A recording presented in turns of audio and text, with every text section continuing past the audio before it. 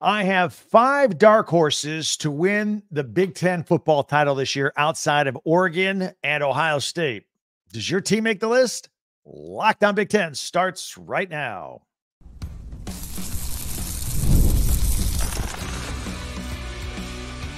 You are Locked On Big Ten, your daily podcast on the Big Ten Conference. Part of the Locked On Podcast Network, your team every day. Welcome to Locked On Big Ten. I'm Greg Schiano, coming up on 40 years as a sports talk show host and play-by-play announcer. And I want to thank you for making us your first listen each and every day. We're free and available wherever you get your podcasts and on YouTube, part of the Locked On Podcast Network, your team every day. And today's episode is brought to you by Game Time. Download the Game Time app, create an account, and use the code Locked On for $20 off your first purchase. All right, dark horse sleepers to win the title this year.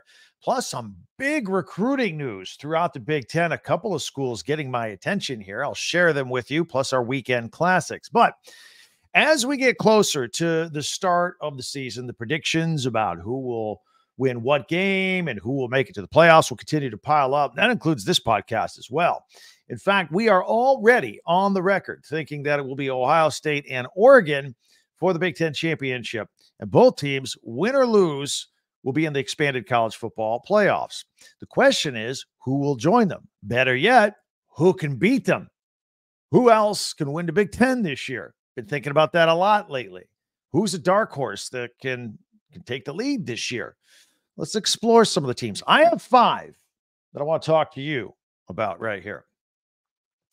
First of all, for the purpose of this exercise, let's define a dark horse that we can all agree on. Okay, today's definition may be different from yours, but I think right now, as of June, things could change. Oregon and Ohio State, they're above everybody else right now. So my definition of a dark horse is just about everybody else in the conference. I'm not talking about long shots. I'm not talking about underdogs here. I'm talking about anybody else that can have an outside shot, big or small, to win the Big Ten. So here are my 5 teams in no particular order. Let's start with Michigan. We spent a lot of time earlier this week. In fact, go back and check them out. Our podcasts are always there for you to watch. Locked On Big Ten. Talking about Sharon Moore, how he's excited about this football team in Ann Arbor. 18 kids were drafted by the NFL, and a handful of others were undrafted signees. That's a lot of talent to lose in 1 year and then still expect to be decent the next year. One thing about Michigan is they're very deep and they're very talented. They were last year, and they're going to be again this year. I'll give you one example. When Zach Zinner went down at the end of the season, he was their best and most experienced offensive lineman. And when he went down, there was a senior and a grad student ready to jump up and replace him. They don't replace people with like freshmen. They are deep. Their depth chart is serious. Always has been.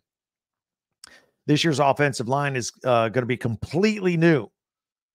But they're all going to be upperclassmen and guys with experience and guys with size that are grown men now. No, youngsters out of high school a year or two and just stepping up. This is going to be a beefy offensive line. It's going to have different names on it this year. This is just one example. They're like this across the board at most other positions. So I think things are not all that bad at Michigan this year. And with the coaching change after Jim Harbaugh left, most of these guys stayed. A lot of times when you have a coaching change, guys will leave. But they bought into the Michigan culture, and they worked really long and hard to get where they're at. They've been waiting and paying their dues, and they didn't want to pass up this opportunity. So here they come. The question would be moving forward, could Sharon Moore keep it going, now that Harbaugh's gone? That's where you'll find, is there a drop-off in year 2 or year 3 of Sharon Moore? But we'll talk about that later. Let's talk about this year, 2024. So these guys didn't want this opportunity to pass. They're stepping in. It's their turn. Speaking of passing, that's the biggest question for Michigan. Who's playing quarterback this year? Whoever gets the starting job, whether it's Alex Orji or Jane Denegal or Jack Tuttle or Davis Warren, we believe that Michigan will go as far as that position takes them. And if it's better than expected, after trying to replace J.J. McCarthy, then look out the rest of the Big Ten. All right? Now, how about Lincoln Riley's USC Trojans? They make their debut in the Big Ten. All offense and no defense, right? That could lead to some problems in the Big Ten with that kind of style. Whether Lincoln Riley was at Oklahoma or now at Southern Cal, it's the signature of his teams. It's what they are. But the Trojans have tried to beef up their defense a little bit with some portal talent, and they have a new defensive coordinator. And if the defense improves just a little bit, then we can have a conversation about the Trojans. They get their first real test right out of the box with LSU in their season opener. So we're going to see what they are before they even get into Big Ten play. And we'll also get to see if quarterback Miller Moss is the real deal or is he a one-trick pony after stepping in for former Heisman Trophy winner and the top pick of the NFL draft, Caleb Williams, in the Holiday Bowl, and all he did was throw 6 touchdowns. We all saw that and went, wow. They got a transition plan at quarterback. So it could be a fun year for Southern Cal this year. Put them on our list. What about Illinois? You're going, what? Craig, what are you talking about? They weren't that good last year. Brett Bielema's team was 5-7. I know they were 5-7, but they were a talented 5-7. They were exciting 5-7. They were the cardiac kids. They won a bunch of close games. They lost a bunch of close games. You know, those losses. They lost to Toledo by 2. They lost, and that Toledo team turned out to be pretty decent. They lost to a ranked Kansas team by 11. They lost to Nebraska 20-7. They lost to Wisconsin by 4. They lost to a ranked Iowa team by 2. Remember, that was that crazy low 15-13 game.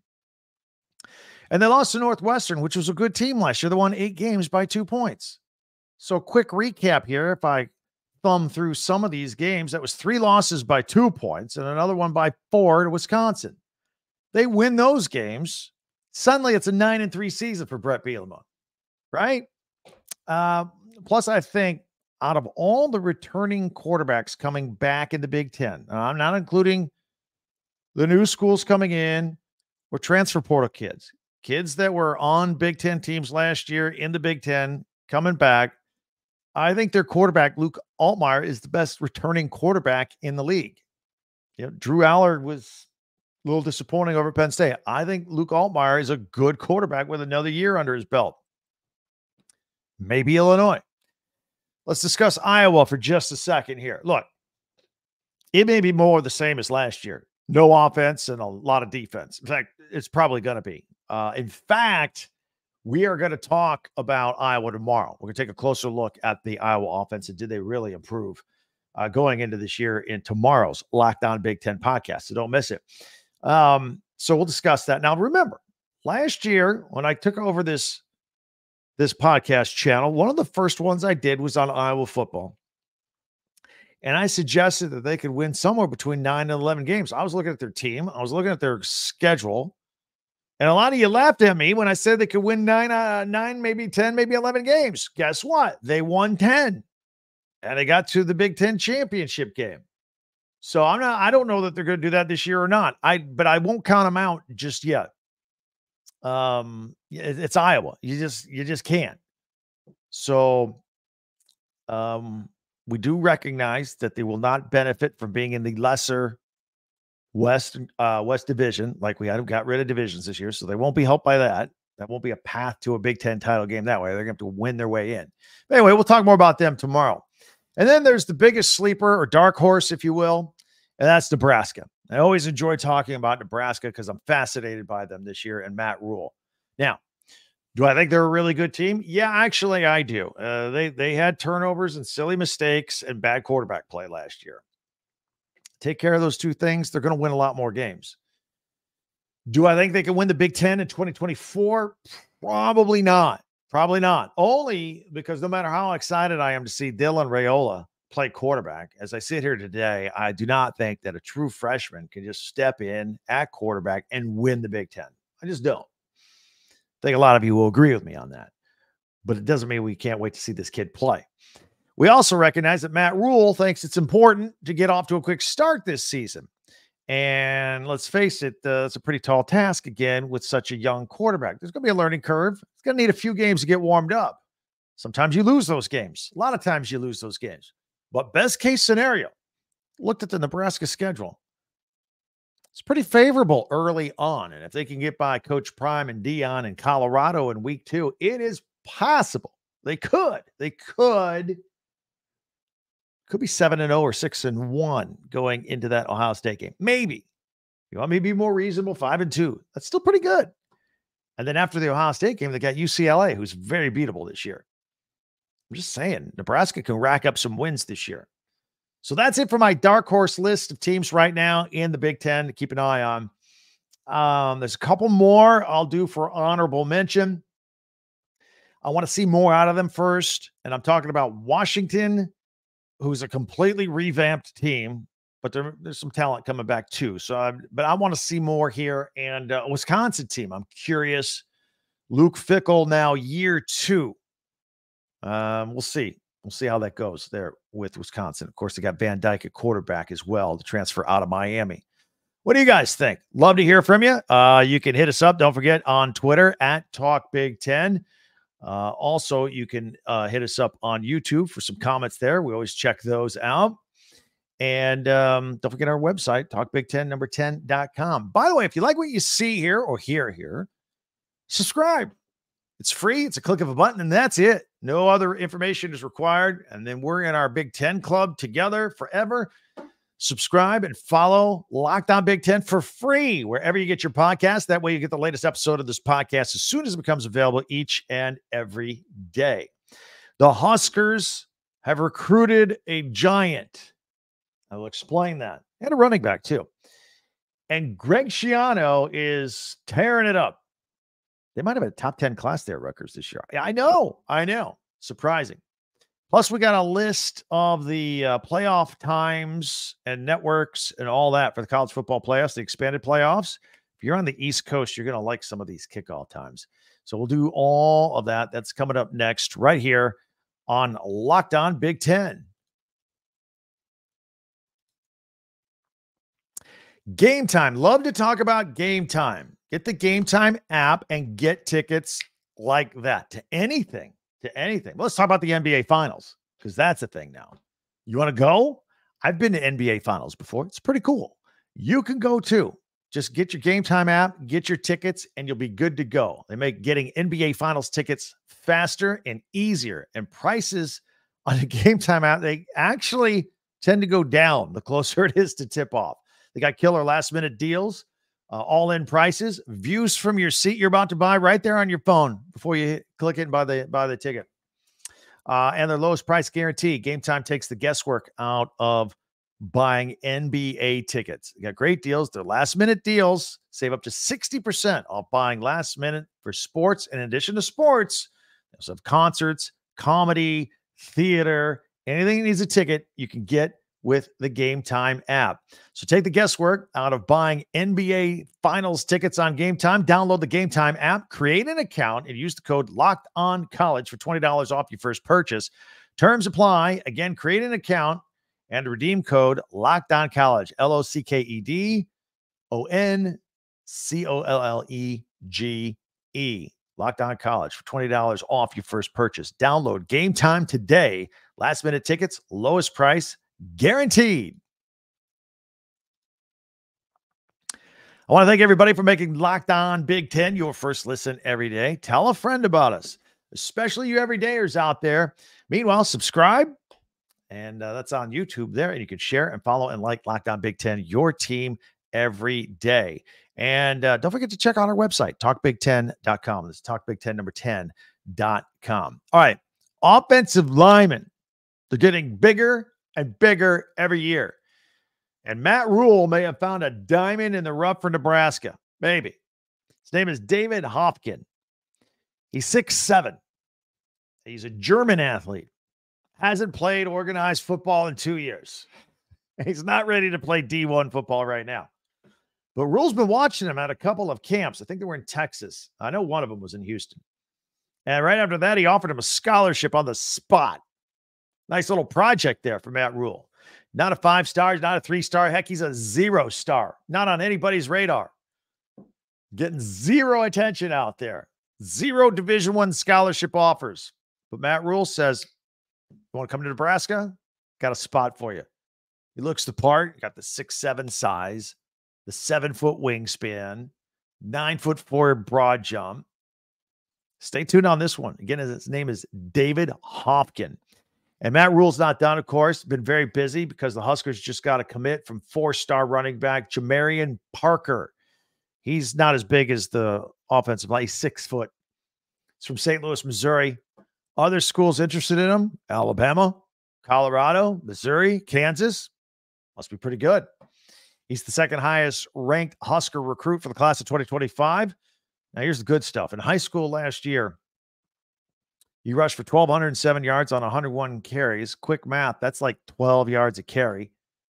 He also scored 17 touchdowns, 13 on the ground. Maybe he'll be running behind that 6'7" German kid I just told you about. And more recruiting news. Greg Schiano. We'll talk about Rutgers here for a minute. They've been very, very busy over there. They had official visits this past weekend. He got 10 commitments on the spot. Closed them right there. Didn't even let them go home and go to other schools. Just got them done. Total of 18 now for this class. All 18 are 3 stars. Okay, no, they're not 5 stars, but they're all pretty good. And according to one ranking service, Rutgers has a top 10 recruiting class now because of this. It's the third best behind Ohio State and USC in the Big Ten. Pretty good company. Not bad. Hey, it's a lot of recruiting talk right there. Anytime we do, we like to give a shout out to our friends at LinkedIn Jobs. These days, every new potential hire can feel like a high stakes wager for your small business. That's why LinkedIn Jobs helps find the right people for your team faster and for free. Post your job for free at linkedin.com/lockedoncollege. Terms and conditions apply. All right. We have the actual broadcast times and networks for the expanded 12-team college football playoff. Let me run them down for you. This is how it's going to pan out. The first round, we'll have 4 games, 8 teams. Those will be on campus now. No neutral sites unless the school wants to move it to a neutral site, right? Let's say your school that makes it. This is totally hypothetical. Say you're Indiana or Purdue and you don't want to play at home because you sell more tickets at Lucas Oil. You'll have that option. I'm just using that to paint a picture. It's not going to happen. All right. But otherwise, they'll be at home football stadiums. All right. And they start Friday, December 20th. One game on that Friday night. It's 8:30, ABC and ESPN. Then the 3 other games are Saturday, December 21st, first day of winter, noon and 4 o'clock Eastern time. That's a doubleheader on TNT. Remember, TNT is taking some of this load from ESPN. They've kind of farmed it out. Then they come back to ABC and ESPN for the Saturday night game on the 21st at 8 p.m. So those are the first 4 games with 8 of the 12 teams. The other 4 get buys. The following weekend, we got the quarterfinals. Now, these sites, we're going to use bowl games for these. So Tuesday, December 31st, New Year's Eve, Fiesta Bowl, 7:30 ESPN. Then the other 3 games will be on January 1, Wednesday, January 1st. Peach Bowl, 1 o'clock Eastern, ESPN. Rose Bowl, traditional, 5 p.m. Eastern time, ESPN. Sugar Bowl, 8:45, a little late there, especially if you're up partying the night before, 8:45 Eastern on ESPN. That gets us down to the Final 4 for the college football playoff. And the semifinals will be 1 per night. It's not going to be a doubleheader, which is kind of good. Thursday, January 9th, 7:30 Eastern time. How about that kickoff time on a work night? 7:30 ESPN, the Orange Bowl. Then the next night, Friday night, January 10th, the Cotton Bowl on ESPN, 7:30. And then on Monday, January 20th in Atlanta, 7:30 ESPN, the national championship. And if I think I'm correct here, on January 20th, that's probably a day off for many. It's Martin Luther King Day. So 7:30, you got a day off, 7:30 kickoff for the national championship. Good to go. Those are all the kickoff times as we look at all those moving forward. Speaking of watching TV, if you watch Fox Sports, FS1, ESPN, and the talking heads all day, and you got to turn down the volume sometimes because it's just talking over each other and screaming. If you're loud, the more loud you are, the more correct you are. That's how they do that. Turn all that down. Try out our friends at Locked On Sports Today. It's a free 24/7 sports streaming channel program for you every day to bring you the biggest stories without all the screaming.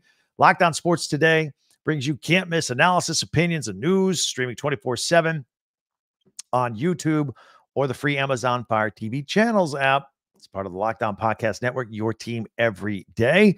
What we like to do on Thursdays, we like to take a look at the weekend coming up on the Big Ten Network, Big Ten Classics and live action. Mostly classics now because we're winding down the old sports calendar. We'll have that next. Some exciting stuff to watch. It's all coming up right here on Locked On Big Ten.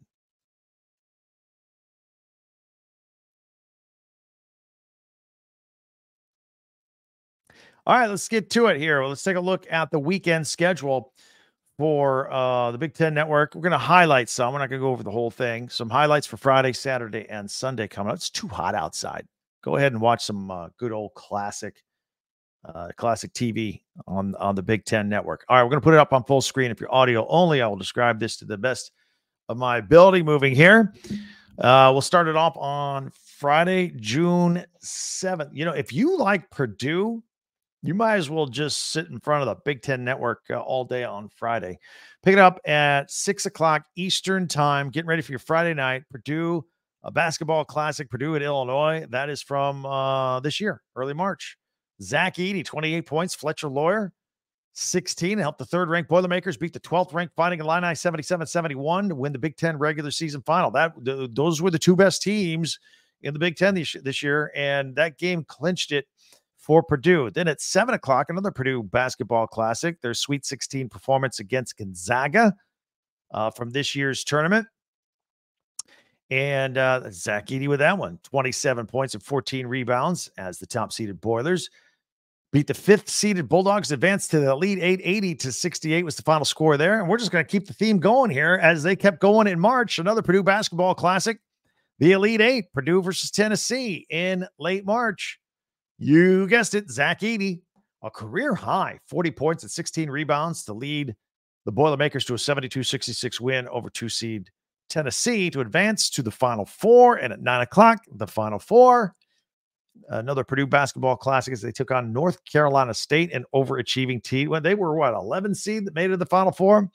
Zach Edey, 20 points. Lance Jones, 14. Top-seeded Boilermakers, 163-50 in that one. So that is your Friday night action if you like Purdue.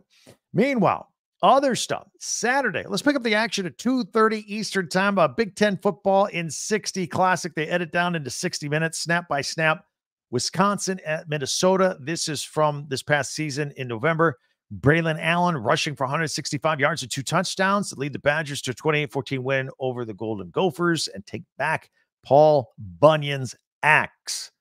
2:30. At 3:30, another Big Ten football in 60. Wisconsin at Illinois from October. More Braden Locke. He passed for 240 yards and 2 touchdowns, including a game-winning touchdown pass late in the fourth quarter to lead the Badgers to a 25-21 win over the Fighting Illini. So that's some of your Saturday action. We'll flip the page here. There's some more. Pick it up at 4:30. Another Big Ten football in 60. Nebraska at Wisconsin from November. Braylon Allen scoring a couple touchdowns, including the game-winning touchdown to help the Badgers defeat the Cornhuskers 24-17 in overtime. That was a great game. Really, really was. At 5:30, the big moment, Ben Bruss half-court shot. You can hear from him and Coach Bo Ryan as they take a look back at his dramatic half-court shot for Wisconsin to set the game into overtime in their victory over Michigan back in 2013. Then at 6 o'clock and 7 o'clock, a couple of back-to-back Wisconsin basketball classics. The 6 o'clock, it's Marquette at Wisconsin from December. Max Klesmit, 21 points, helped the Badgers upset the third-ranked Golden Eagles 75-64. And at 7 o'clock, another Max Klesmit game where he had the game-winning shot with 4.8 seconds to go to lead the fifth-seeded Badgers to take down the top-seeded Boilermakers 76-75 in overtime in the Big Ten tournament. That was on March 16th. And then we take a look at Sunday. We'll pick it up at 2:30. It is an Ohio State basketball classic. Purdue at Ohio State from February, Bruce Thornton scoring 22 points, and Jamison Battle had 19 to help the Buckeyes upset the second-ranked Boilermakers, 73-69. And let's see, then at 5:30, we got an Ohio State basketball classic. This is women's. This was a great game. This was on national TV. Big ratings on this one. Iowa, of course, Caitlin Clark at Ohio State in late January. Cody McMahon had 33 points and 12 rebounds to help the Buckeyes to a 192 overtime victory over Caitlin Clark. They were ranked second in the nation at that time. The Hawkeyes were. That was the game where they stormed the court and Caitlin Clark got knocked down. She's been getting knocked down a lot lately. People are coming after her. But she's going to be great. She's going to be just fine. 7 o'clock, Big Ten football at 60, Penn State at Ohio State from last October. Marvin Harrison Jr., 11 catches, 162 yards, and a late touchdown as the third-ranked Buckeyes ended up beating the seventh-ranked Nittany Lions 20-12. And at 8 o'clock, in case you missed it back in April, Big Ten spring football, Ohio State and their spring games. So a lot of interesting stuff, basketball and football on the Big Ten Network coming up this weekend that you want to check out. We always like to point out the classics and sometimes some live action, but they call them Big Ten classics here on Thursday. That's what we do. Hope you enjoy that, and hope you look forward to some of that stuff as well, and hope you look forward to tomorrow's podcast as well. We're going to take a look. Is Iowa's offense any better than last year or not? That's one of the things we're going to discuss. In the meantime, many ways for you to interact with us. You can hit us up at Twitter, X, at TalkBig10 Our website, the crawl on the bottom, you see it, talkbig1010.com. All of our podcasts go there, both the chronological order and by school. Get yourself some merchandise there as well and other information. Plus, don't forget comments on YouTube. Those are always fun. No matter what you do, be sure to subscribe and follow this podcast right now on your favorite podcast app, and you'll get the latest episode of Locked On Big Ten as soon as it comes available each and every day. Feel free to catch another episode or two after this one. And don't forget our friends at Locked On Sports Today. They're here for you 24/7. In fact, this podcast is on there from time to time as well. That'll do it, man. I had a great time. As always, thank you for joining us. Tell your friends about us. If you have some Big Ten friends or alum, let them know about us. Word of mouth really helps.